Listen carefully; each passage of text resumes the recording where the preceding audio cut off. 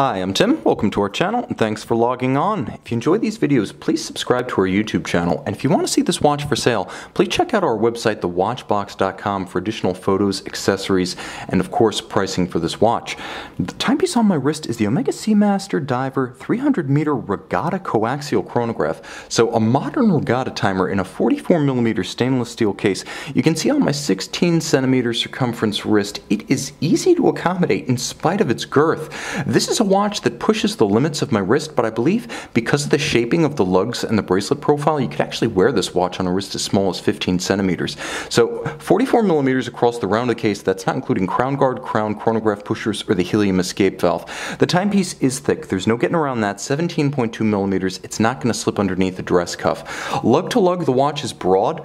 Timepiece measures 51.7mm across the wrist lug to lug, but if you do include the solid end links to the bracelet, you get a more robust measurement of 56.4. All the same, you're seeing it on a 16cm wrist and it's fitting securely. I believe it actually looks pretty good. This would be a comfortable watch for me to wear. The bracelet is of high quality. It's the old Bond style 5-link design, and you can see it still has the combination of satin finish and polish with squared off edges, albeit now with screws to size the bracelet. No more pins and sleeves here. Deployant clasp, as you can see. Twin trigger actuation for security. The clasp also includes a fold-out dive extension, which remains one of the best in the business, even though its design dates back to the 1990s. This is a sharp assembly that inspires confidence on the wrist. Now let's get as close as we can. The timepiece features a number of elements that will be familiar, including the beveled case, polish on the bevel, satin finish on the flanks, helium escape valve, and you'll note not just the helium escape valve for saturation divers, but it also features a coaxial pusher inside the valve, because this caliber 3330 is a converted Valjoux 7753 that's gone column wheel and coaxial.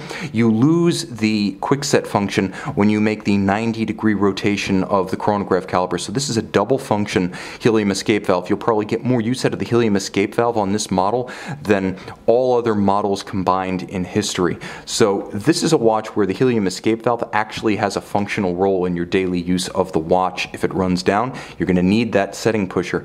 The bezel is ceramic insert, unidirectional rotating in dive style. The ceramic effectively is scratch resistant as the sapphire crystal itself, and you'll note that the luminescent pearl can be lined up with the skeleton style minute hand so you can time something at the same time you are running the chronograph.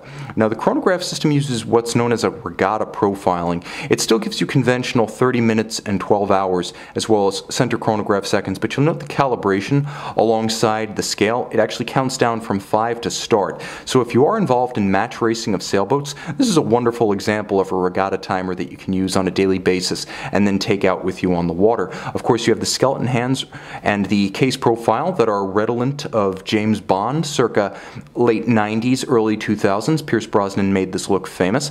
The timepiece does feature a discrete date window at 6 o'clock. The pushers appear to be screw downs. They're not. They're always available for use, even though the watch does still boast robust 300-meter water resistance. Screw down crown, the watch features hacking seconds, a silicone hairspring for anti-magnetism, a free-sprung balance for resistance to shock and concussion, a 52-hour power reserve, as well as column wheel operation, two notable upgrades over the base 7753 caliber. Automatic winding.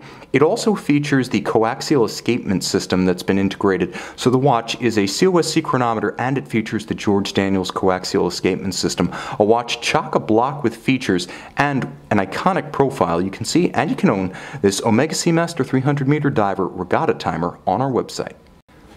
Omega Seamaster Professional Diver 300-meter Regatta Chronograph. You'll note the distinction between the minute hand, the bezel in green luminescence, and the blue used everywhere else to make this one a snap to a line should you desire to use it as a timing mechanism in the dark. You can see this Seamaster Diver 300-meter Regatta Chronograph by day on our website.